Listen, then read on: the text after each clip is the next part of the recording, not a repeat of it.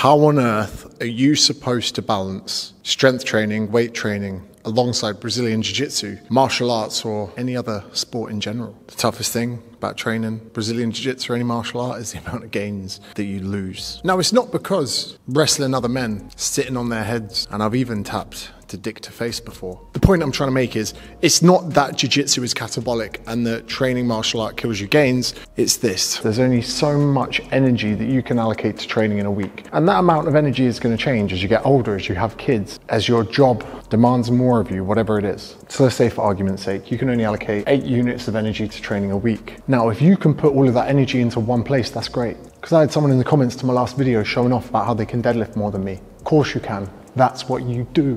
That's where you're allocating your blocks to. Do you know where I'm allocating my blocks to? Heel hooks, guillotines, wrestlings, leg picks, judo hip tosses. And believe you me, if you try bringing that cheek to me face to face, you'll be finding out. This is the last guy that tried giving it large. This was an overconfident white belt. Fucking white belts. Now, it's not a bad thing to train for 2 things at the same time. But let's think about this. Let's say your goal is to gain 4 kilograms of muscle, let's say. Now, let's say I say that's going to take a year. Cool. But now, if you've just let me know that you're also training for a marathon, as well as wanting to gain 4 kilograms of muscle, this is just an example. Let's say the green squares now represent your running training. That amount of energy that you have in a week is now being split in 2 directions. So that 4 kilograms of muscle may now take 2 years, because you've halved the amount of energy that you're allocating to obtaining that goal. Now, depending on what's more important to you, when you get that news, you might go, do you know what? I'm going to limit the amount of running training I'm going to do and prioritize the muscle growth. Now, it might take you, I don't know,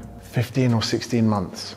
I don't know, but you get my drift. There's only so much energy that you can allocate to training a week. And if you drink too much, there's even less energy. If you have a shit diet, there's even less energy.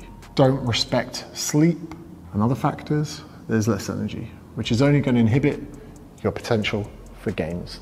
Where you allocate your time is probably going to be dependent on what level you're at. And counterintuitively, if you're a beginner like a white belt or a blue belt, you might want to allocate less to the gym and more to training, because your skill development is probably going to be more important than your strength. That's not to say to neglect your strength component, because it's going to have a big part to play in reducing your chance of injury. It's just saying, from a technical proficiency standpoint, you'd be better off learning how to escape a pin than trying to build the strength you would need to push that person off you. Because a lot of jiu-jitsu is about mitigating your opponent's ability to use their strength. I would much rather my opponent spent more time in the gym than they did learning technical escapes or submissions. But anyway, back to the video. And I'll be honest, years of late, I've been the worst person to go to for advice in this realm, because I've almost completely and fully neglected weight training in a bid to just train jiu-jitsu. I just enjoy training jiu-jitsu more than I enjoy lifting weights. Month by month, I look less like a personal trainer. My arms, chest and legs continue to shrink, and the only thing that gets thicker are my ears and my neck. So I'm not coming at this from the angle of, oh my God, I know everything, let me teach you about it. I'm from the angle of, this is what I've started doing myself and maybe it might work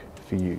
In my last book, in my last Sunday Times #1 best-selling book, How to Be Confident, I made a point about courage and confidence and how it can kind of transfer to our training. I'll explain. Let's say many of you don't possess the courage or the confidence you need to approach a young lady for a number or to chat her up. That's completely understandable. So rather than just saying you don't have the confidence or courage to do it, I say to people, what do you have the courage or confidence to do? And if we break it down and make the goal small enough, everyone has an amount of courage they can muster to accomplish it. Okay, you can't ask her for a number, you can't ask her out. Could you go talk to her? Yeah. Could you go say hello? Yes. Okay, so we're looking at the minimum barrier to entry to take action. So therefore, I would say to someone, then just go say hello to a stranger you find attractive, and we'll reconvene in a month's time, and maybe we'll say hello and take the next step up and give her a goofy compliment. I like your hat. So much of improving people's confidence is actually very much like seeing people's training. We're not going to look at the grandiose goal that's at the top of mind. We're going to look at what could you do today? And then what could we do to progress from there? So I had the same discussion with myself surrounding training. Okay, James, you are not going to do a full weight session and then train jiu-jitsu.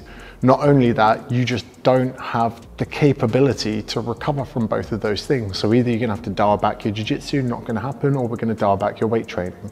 That's what I'm gonna do. So right now, for my existing training split, I'm doing 3 sets a day. That's it, 3 working sets. Because I asked myself, okay, James, could you get in for 1 set? was like, yeah, I probably could. But when I get in here for one set, you know, doing a bit of mobilization, warming up, having a can of Monster, whatever it is, seems a lot of effort for just one set. So then I thought maybe I do 6 sets, I do 2 exercises. And already that part of my brain was like, can't really be fucked to do that. And I know that if I do stick to that, it's only going to be for a couple of weeks. And then I'll be back to just doing jiu-jitsu. So in the beginning, I'll be honest with you, I said 3 days a week, 3 sets. Monday, 3 sets squat. Wednesday, 3 sets bench. Friday, 3 sets of row. I'm not ashamed. I'll show you my workout now. Now, this is the least amount of volume I've ever done in my life. But what I'll do is I'll put a grid up here of a volume times intensity chart. 3, 6, 9, 12, 15, 18. I'm doing 18 sets a week. That's usually what I do a session. So as far as a volume standpoint, it's low. But as far as a training morale standpoint, I'm happy. I'm consistent. I'm training concurrently, properly for the first time in ages. And the mindset of turning up to the gym knowing I'm only going to do 3 sets, I take my time. I'm resting like 7 minutes in between and getting in Twitter debates. I've never rested so long or felt so good. And whenever I get that urge and inkling in my mind to say, James, you could just skip the gym today, I go, bro, 3 sets. Just 3 sets. And a lot of you are going to point out the fact, James, I thought you were anti-bro split. I am, but this is not for hypertrophy or muscle growth. This is just to keep up some level of weight training whilst I'm doing 6 to 7 hours of jiu-jitsu a week, and a lot of that is sparring. Believe it or not, my goals aren't even to get that strong. They're not even to get that swole. My goals are just to do some training. Waking up the next day and thinking, I probably could have done a bit more yesterday, is definitely better than waking up thinking, I did way too much yesterday and I'm wrecked. So to wrap up the point of the video, your objective is to find balance between your training in the gym and your training on the mats or other sport. That balance is going to be determined by what you need more of and what is more important to you. In the beginning, start off incredibly easy with low volume, even low intensity, and build it up. You will know when you've overstepped the mark of what is enough you can recover from in a week. If you wish to push the boundaries of what you can recover from in a week, you need to prioritize your sleep, your nutrition, your recovery. Yeah, there are supplements out there and creatine and all things like that, but you and I both know if we were to put our phone down half an hour earlier and go to bed, we'd probably reap the benefits of 10 supplements combined. All of this that we do, whichever endeavor and sport we're in, is about progression. It's about understanding and finding out where we're at and where we can go to next. I've got to do my 3 sets of exercise so I can go home. Hope you enjoyed the video.